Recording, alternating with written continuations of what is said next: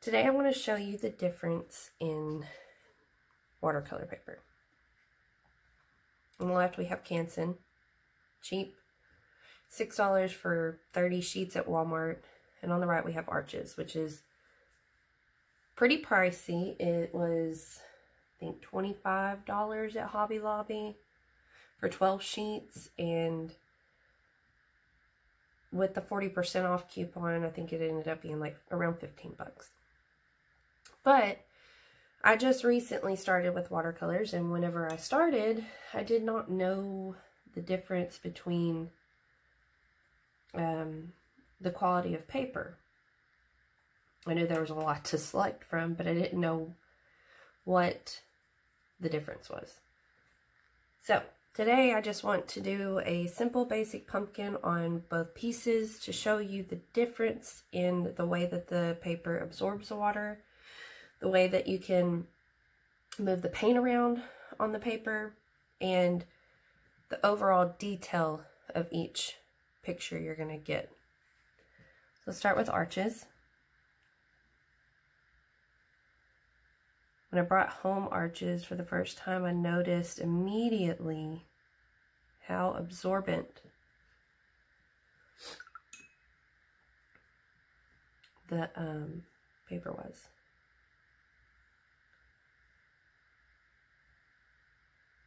You can see that you move the paint very well. The paint spreads out very well and evenly. Whereas on the Canson,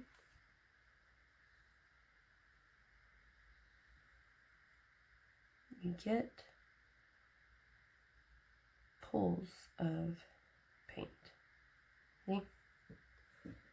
It doesn't like to spread out. As much as you try to mess with it and move it around, just doesn't spread out the way that the Arches does.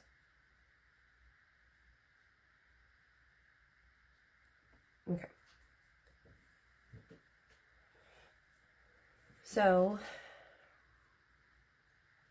go into our next hump.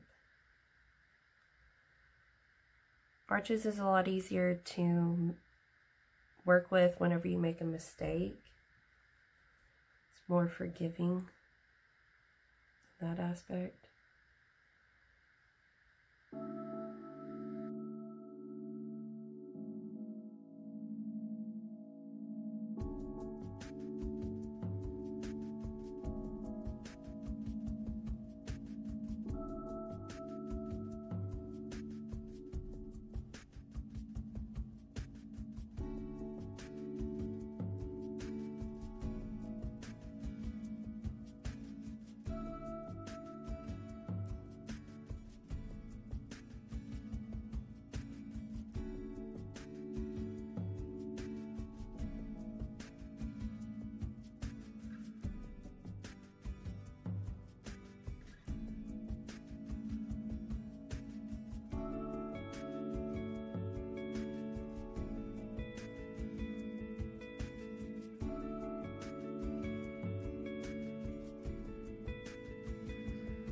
Okay, so immediately off the bat, you can tell that the paint just puddles up on Canson.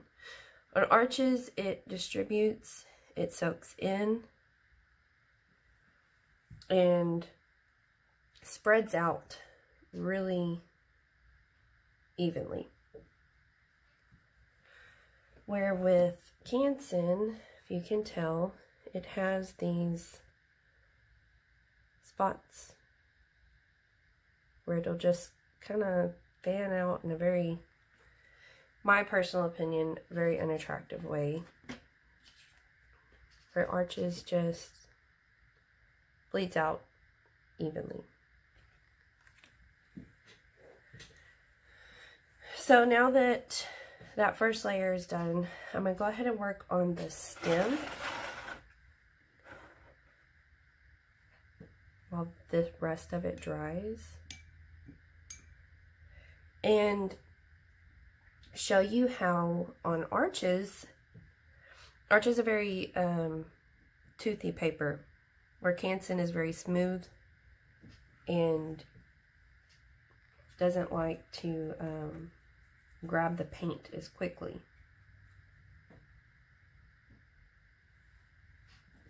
So on Arches, you can make a line. So here's the stem.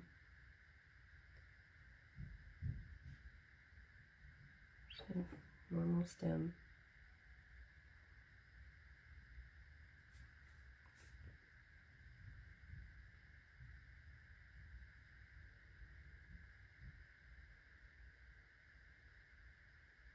You can spread it out pretty evenly, and it's going to dry and it's going to stay there. Or with Canson, you go to make straight line and fill it in, it has a tendency to spread beyond that first line that you put down. So once that stem dries and we put the second layer on, you'll really be able to see what I'm talking about. Another thing with Arches is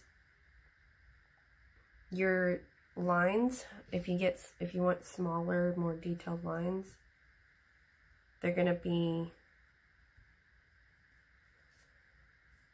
more precise. So if we want to put a vine on the stem, just say, could add in a very precise little vine. Or with the Canson, you're not going to get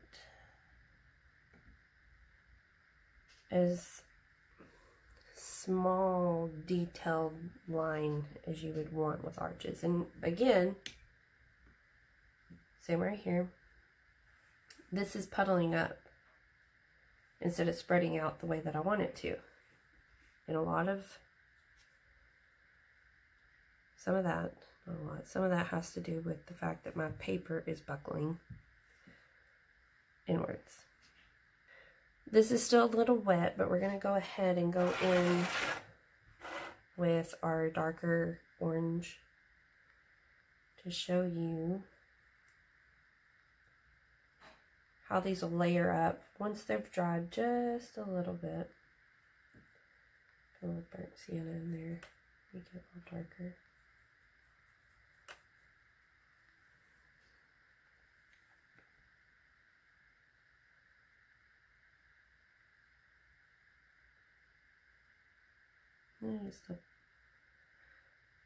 It's pretty dry. I thought it was still a little wet, but it's pretty dry by now, which is fun.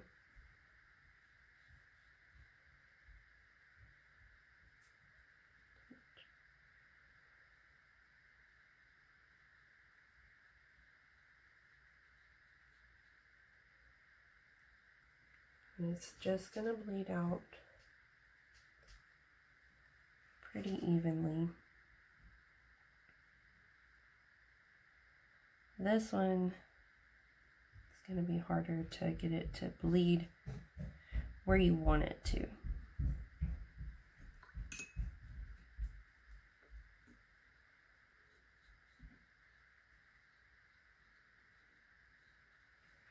Just doesn't want to do. Another thing about it is the Arches holds the color. The Canson doesn't hold the color very well, so the color just kind of fades away.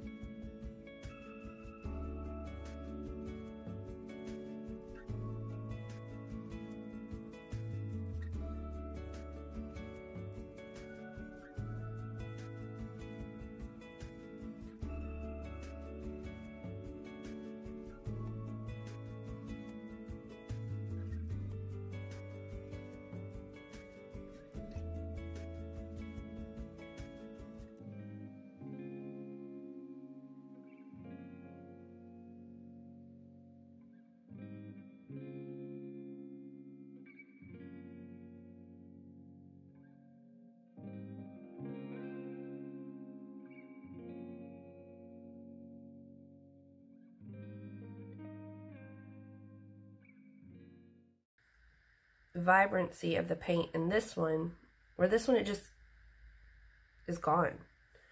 There's no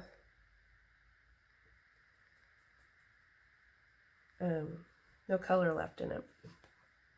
So what I'm going to do is I'm going to add some shadows to the bottom of each pumpkin. This is drying out on the arches. Canson is still a little damp because it just doesn't dry as fast as the arches does. Arches is really quick to absorb the water. And see, with this, if I don't want these little spots where it frays out, I can go back and I can fix that. And on the Canson, you don't get that option. It just kind of sits after it's been settled into the paper. And I can smooth out these.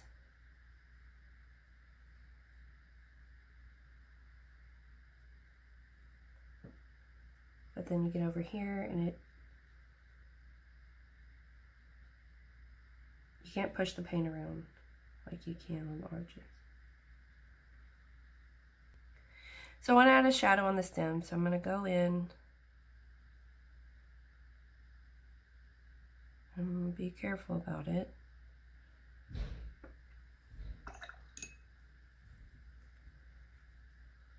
I'm going to push that paint around just a little bit.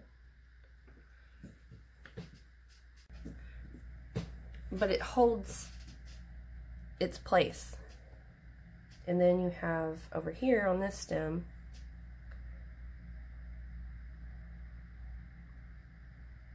put the shadow on it.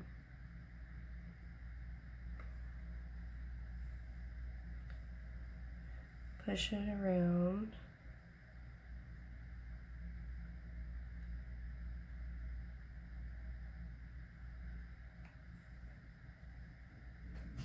And then let it dry. Okay. I'm going to go in with a third layer on the pumpkin, just to add a little bit darker of a shadow.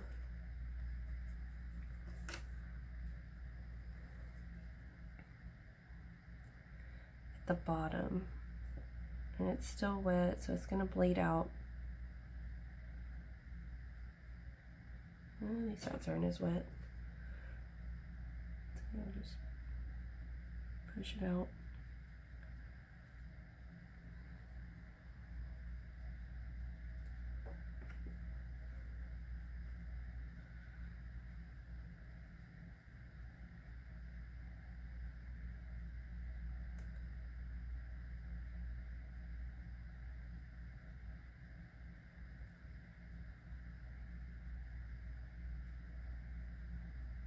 And I like to have more detailed paintings rather than, because Canson could be good if you're wanting to make some abstract pieces, or, yeah, this isn't as wet.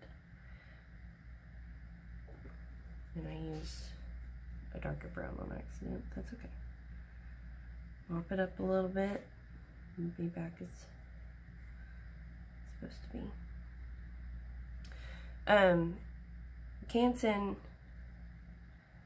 is a good paper if you're wanting to do just a simple abstract piece.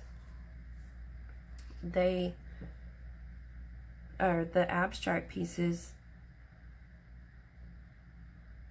usually use a watercolor effect, I guess is what I'm trying to say. And some people want to see the different layers and the watercolor effect on their paintings. So with the stem, I was trying to tell y'all was right in here And on the edges, you can see that there was 2 layers put on. Whereas with this one, you can't. I mean, it's still a little bit there, like up here, but it's not as much as this one. So, my personal preference is Arches. I will use Arches for just about everything. I have a whole pad of Canson that I'm not going to put to waste. So I will use it for doodling or little projects like this. If I'm going to paint something for somebody, I'm going to choose Arches over Canson. Hands down, all the time. But I'm not going to waste my Canson paper. I will use it. And I think it is a good paper for people that are looking to go more of an abstract direction, or wanting to just kind of play around and doodle, but it's not my first choice in paper. Thank y'all for watching the video, and I hope that this helps y'all make a decision on whether or not you want to choose an expensive paper over a cheaper paper, or vice versa. Don't forget to subscribe, like, and comment down below. Let me know if there's anything else that y'all want me to do a video about.